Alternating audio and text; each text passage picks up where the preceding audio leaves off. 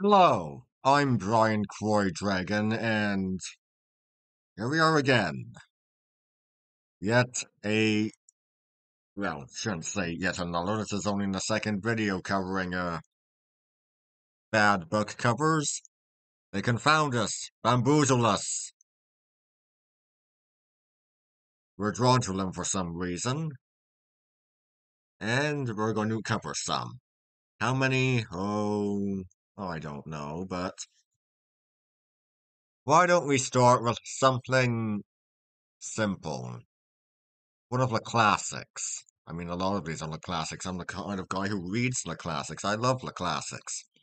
But first, let's start with my copy. The picture of Dorian Gray. Don't know what the painting is, but it looks quite good. Maybe it was even uh, meant for the story. Having took a quick moment to actually check my copy, yeah, it just said it's from somewhere. It doesn't exactly say what the subject is, but it very much seems to fit. And then we have this. What can I call this except a Victorian era Two-Face? Because let's face it, it definitely fits. Oh, good lord. The hair color doesn't even fit. Dorian is blonde in the novel. Why dark hair? Oh, I know the changing standards of what is considered attractive. Not that I've ever really understood it. I mean, hair's hair. How? How and why does one hair color look more attractive than the other? Oh, geez, like I can even tell. And what's the right half supposed to be? And that's supposed to be what his painting is looking like, as he commits foul deeds, sins, crimes, whatever you want to call them. Now, this is hardly the worst one in the bunch. I'm, in all honesty, I'm starting us off, well,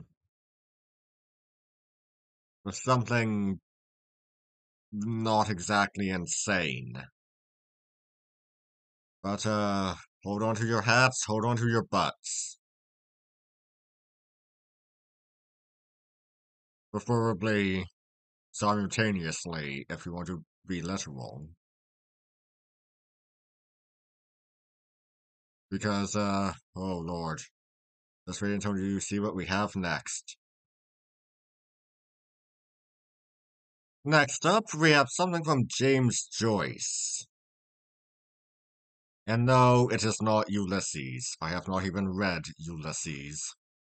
But anyway, it is a portrait of the artist as a young man. That is my specific copy. Well, I mean, you're saying that's the cover I have. My copy is not nearly so faded as that. And here's this one. Oh my lord. Oh, good lord. I just look at this and I'm wondering, what the sideways ass am I even looking at? Oh, good lord. Uh, it just looks so idiotic, so stupid. Somebody actually approved this. Are you serious? My copy looks dignified. That does not look. No, it just does not look good. It looks awful. It looks terrible. Who came up with this? Who approved this? A pair of lunatics? Oh, good lord. Well, is this the worst? I don't know. We'll have to. Honestly, I don't know. I'll let you be the judge of what's the worst of them. But anyway, let's move on. And now we come to something from Louisa May Alcott, Little Women. Yes, this is my copy. It looks very dignified, doesn't it? Well, how about this? What do you say about this? What do you think was going on in the head of the person who came up with this, the person who approved this? This does no, it does not bring the 1860s in the United States to mind at all. What is even? I just don't know. I'm not sure if the person put in charge of the cover had read the book. I'm not sure if the person, oh, who am I kidding? Neither of them had read the book. Clearly, they just either did whatever or found whatever, slapped it on, and well, gave us this, which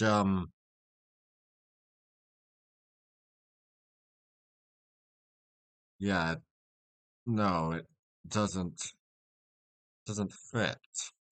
It doesn't. What even is the counterpart of the Victorian era in the United States? Yeah, what's that period called? I don't know. But this is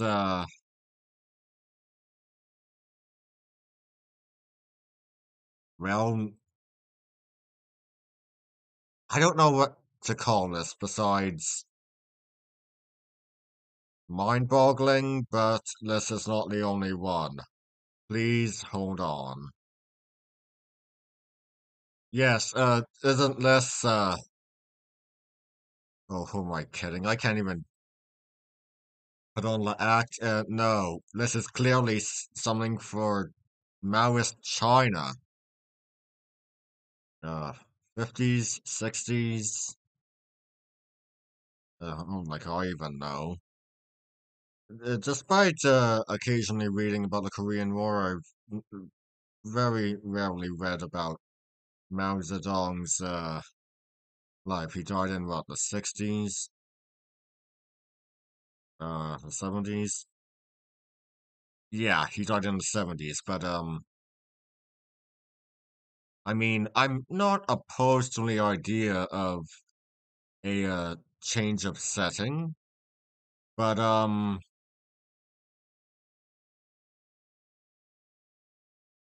well, well, this is Sheba Blake.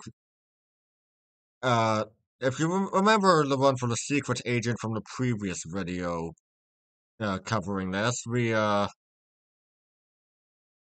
yeah, solidly used an image of the Marvel character Bishop for the cover. So, what is this taken from? Please tell me.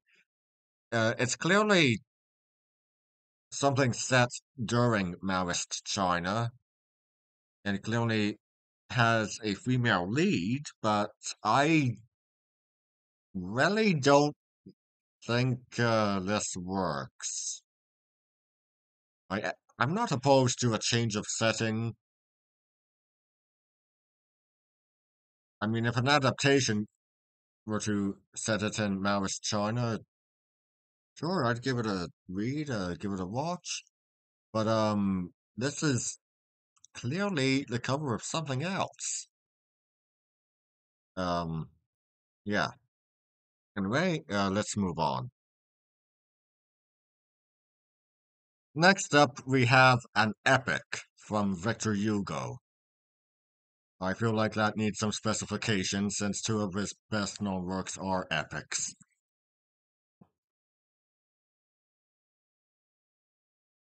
The Hunchback of Notre Dame, known by its original title, Notre Dame de Paris as well.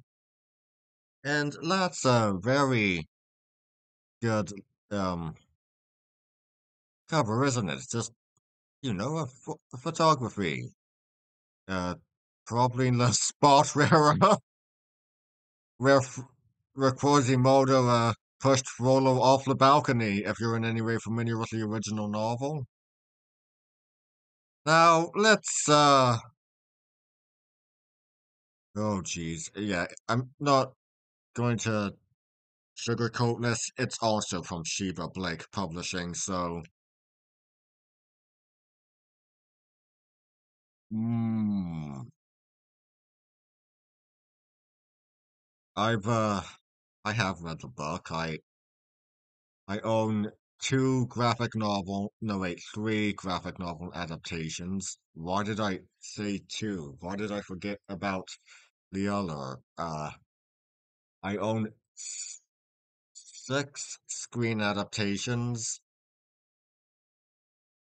Um, I'm,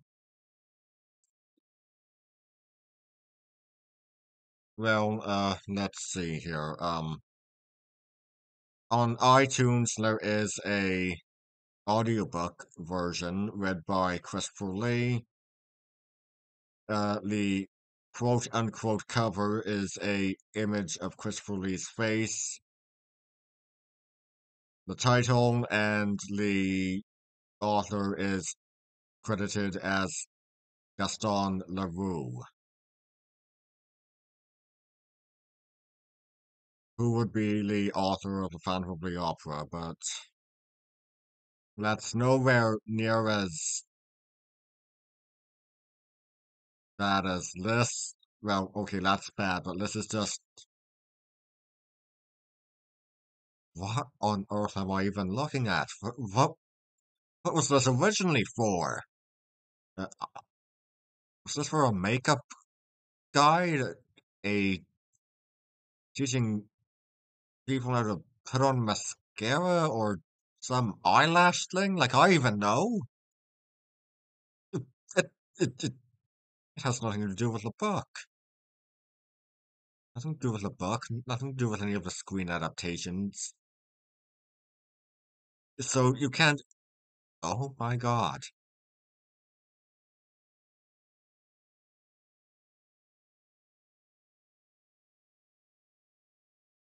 Oh my God. You know,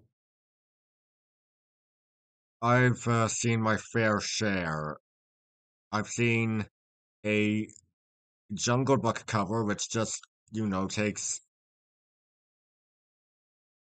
some of the Disney portrayals of the characters and, puts a very bad green filter over it in a failed slash poor attempt to evade, you know, copyright since Disney has copyright on their designs, I'm pretty sure. But this is pretty far up there for being very much divorced from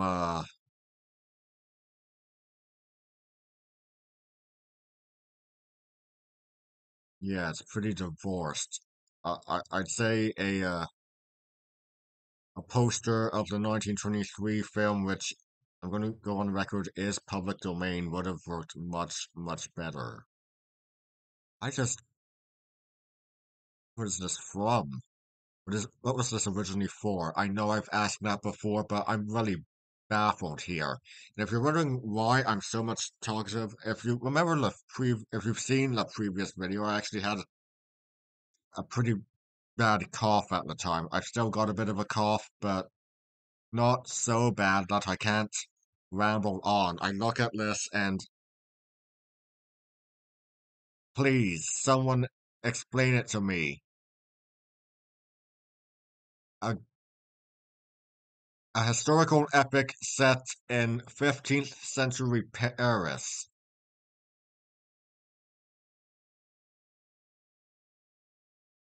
What does this have to do with that? Someone, oh, for God's sake. Oh, jeez, ugh.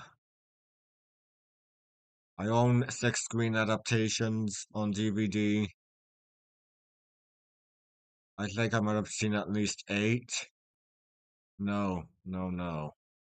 Nine. I've seen, n- no, I've seen 10. Yes, I have seen 10.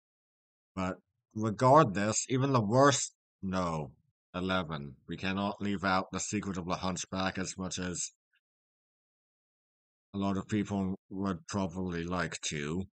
But still, even the worst screen adaptation looks better than this. Oh, good lord, if Idris Elba's production ever, actually gets made, I hope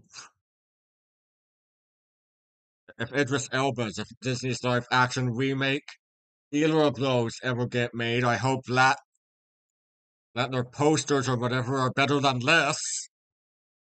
Oh, jeez. Anyway, let's move on. Now for something from Charlotte Bronte. Yes, not much of a wonder what it could be. Jane Eyre. Of course, my specific copy is in better condition than that is, for the most part. But let's just look at that. One of the greatest love stories of all literature, and compare it to this. What is this? Is this from the 30s? It just, oh, it boggles the mind. But actually, hold on, just have to quickly check. Okay, after a quick check, no other Jane Eyres, but I did find one that we missed. So we'll be moving on to that, but yeah, that doesn't fit at all. Yeah, so here we are, back to the picture of Dorian Gray, and well, it's a picture, but it's not of Dorian Gray. Where even is the set?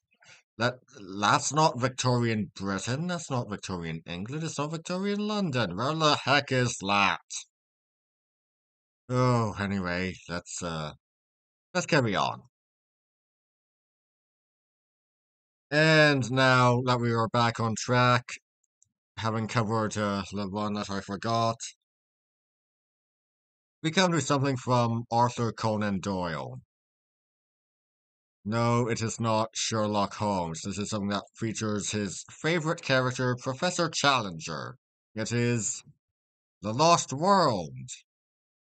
And yeah, it's better than well, this, which is the cheapest thing imaginable, and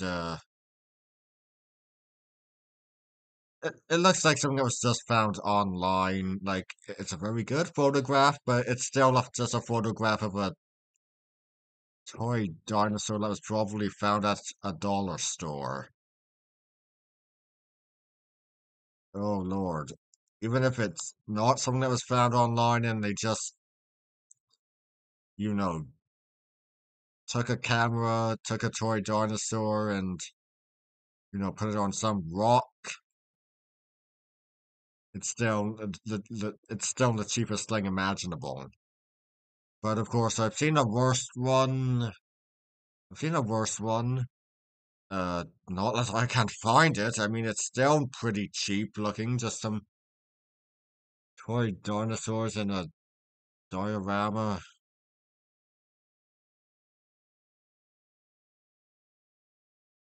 It looks cheaper than this. I can tell you that.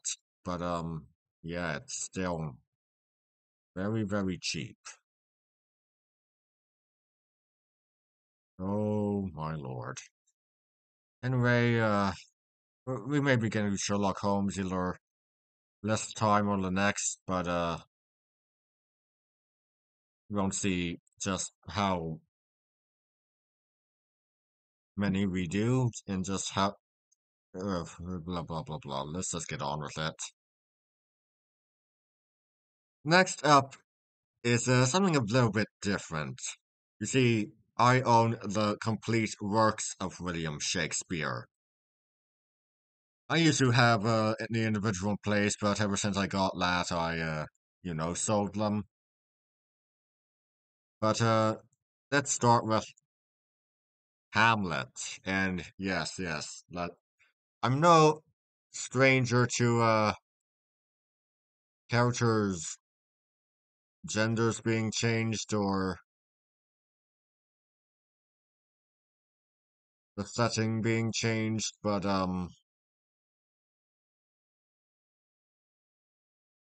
in what production was hmm, in what production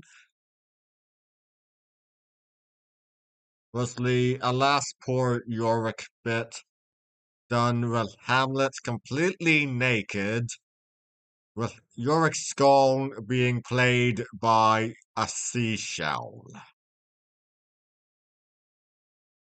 Yes, it's clearly something pre-existing, because look who we're dealing with. It's Sheba Blake Publishing, but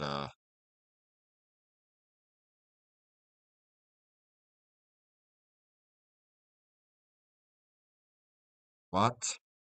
I mean, the setting, the traditional setting is the Viking Age. And yes, I have seen the setting changed on more than one occasion. I mean, that's excluding those that are just lazy and go for Elizabethan attire. I mean, I've seen a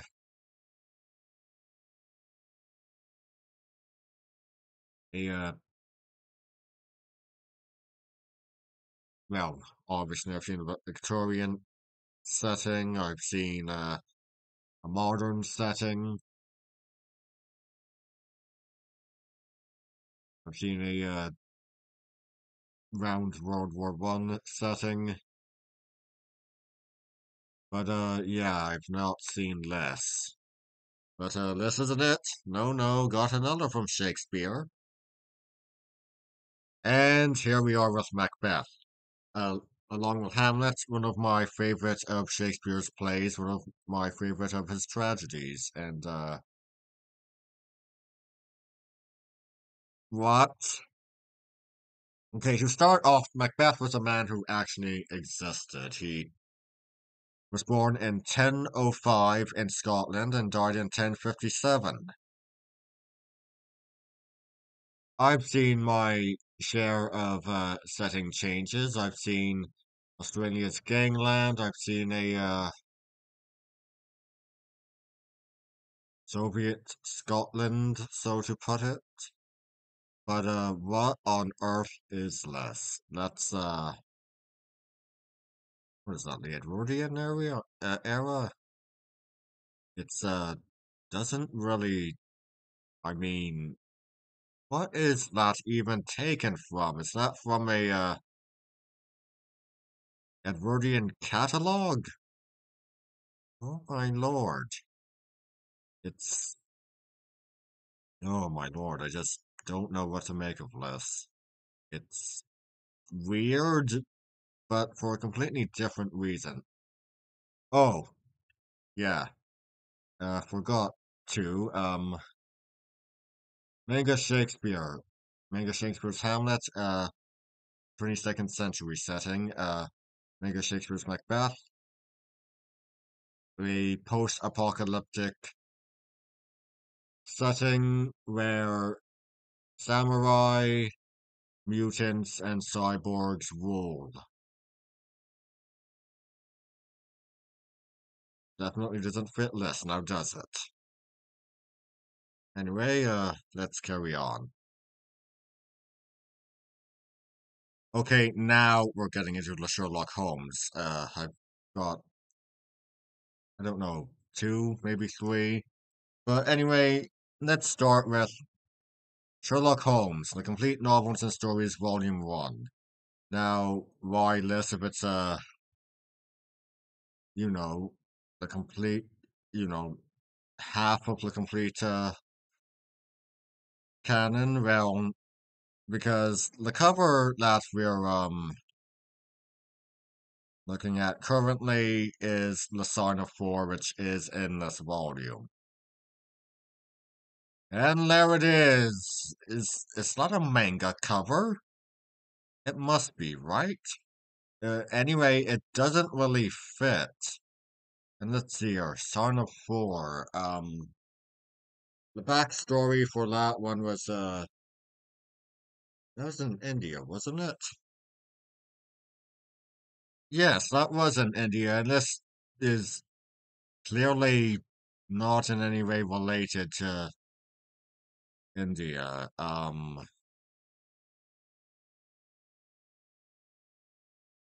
Wait, hold on. I think I see an artist's signature. Can anyone make that out?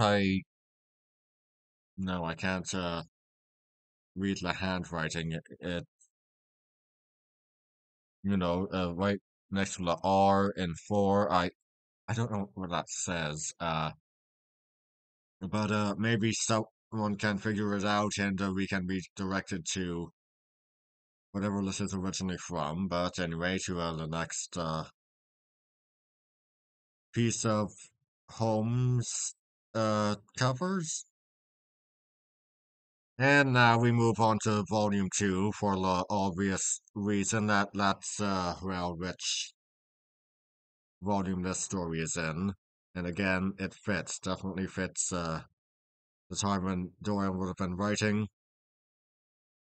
And now let's just take a look at this for the Hound of the Baskervilles. That is, dear me, is that Air Rock in Australia? Oh, that definitely doesn't fit.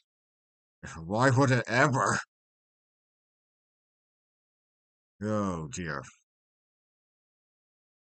Yes, because clearly Henry Baskerville lived in on a giant rock, a giant plateau, whatever you want to call it, a giant rock formation in a completely different country. Oh boy. Anyway, this is not the last one. And to finish up on the Sherlock Holmes, excuse me, we have Liz. For God's sake. As you can see, we find ourselves looking at off-brand Harrison Ford or whatever you want to call them. This is definitely a different setting, and yes, obviously there has been a sci-fi adaptation, Sherlock Holmes in the 22nd century. Anyone familiar with it? But this does not fit at all. This is again from Tutis/Tutis, whatever the pronunciation is. Their only one for this video, it seems. And yeah, just what exactly was this guy taken from?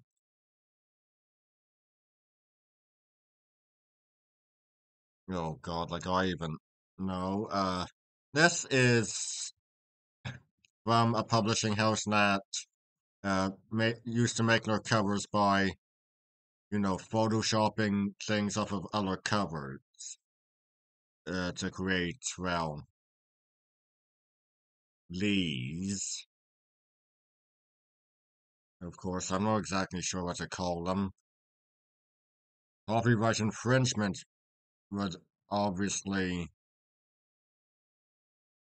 be something, but I don't know if that's sufficient. But that would be all. Oh, good Lord.